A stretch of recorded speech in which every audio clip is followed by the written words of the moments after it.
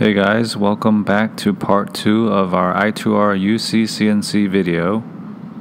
Before we get started, I just want to highlight a couple things on the UCCNC software that I really enjoy and find useful. First is the Graphical 3D preview. Once you load up your G-code, it shows you a 3D rendering of how your toolpath looks. This is great visual feedback when you're planning projects. Second thing is the ease of making adjustments. When you're prototyping and making new projects, a lot of times you want to make adjustments to your toolpath.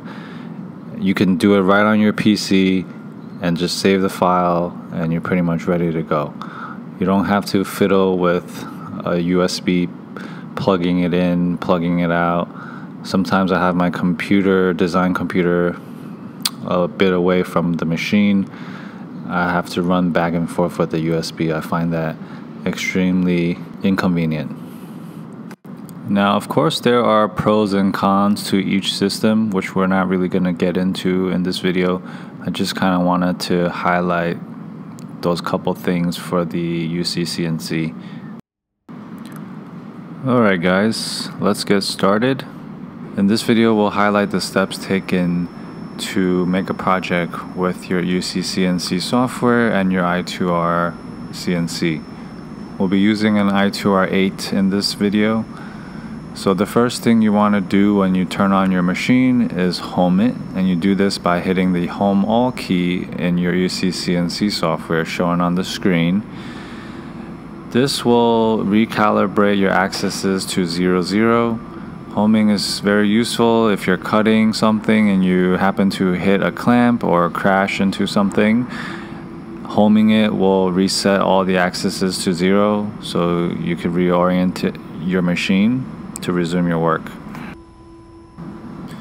Generally, when making a project, we like to set our origin off the middle. So just make sure in your CAD/CAM software, in this case Vectric, that it is set in the middle as well, shown here.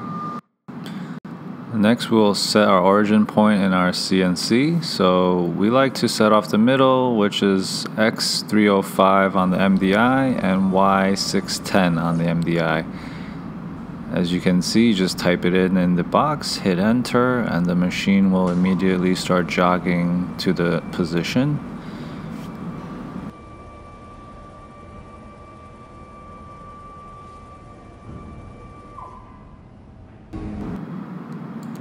After setting your origin, next thing you want to do is clamp down your material.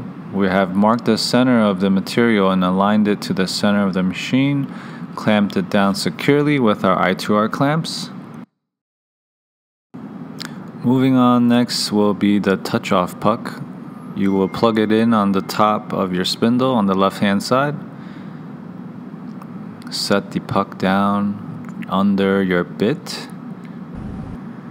and click the touch-off button in your UCCNC software shown here.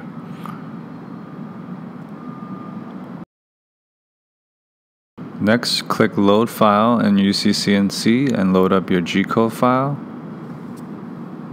This is a good time to do a border check. What that means is just jogging your spindle around the edge of the material toolpath that you're trying to cut, making sure it clears all obstacles and clamps or whatever else you may have on your table. Generally, we should probably keep that clear, but it's always good to check. If you do find that it will hit something, this would be the time to make adjustments to your clamping, maybe adjust your dust shoe. Just make sure that everything is clear for the toolpath. Generally, you want to do this on the cutout of your material because that will be the farthest edge that the bit will travel to. So you want to do the border check usually on your cutout toolpath. Next, all you have to do is hit cycle start, which is the green button highlighted here. Spindle should spool up and start moving to its first initial cut. Now we're just going to do a little time lapse of this project that we're making. Couple things to keep in mind while your machine is running is you should always be supervising. You don't want to leave the machine running and leave your house or go get a cup of coffee. Just want to keep an eye on the machine just in case something does come up during operation. At least you are there to hit stop.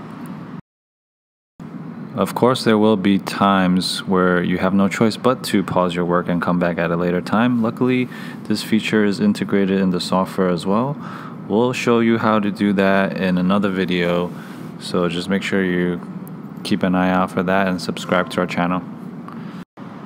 One other feature that I want to point out here, in the 3D toolpath preview, if you click the ISO button, it orients it in this 3D view, and you could actually see which pass the spindle is at. You could see how many passes are left on your toolpath.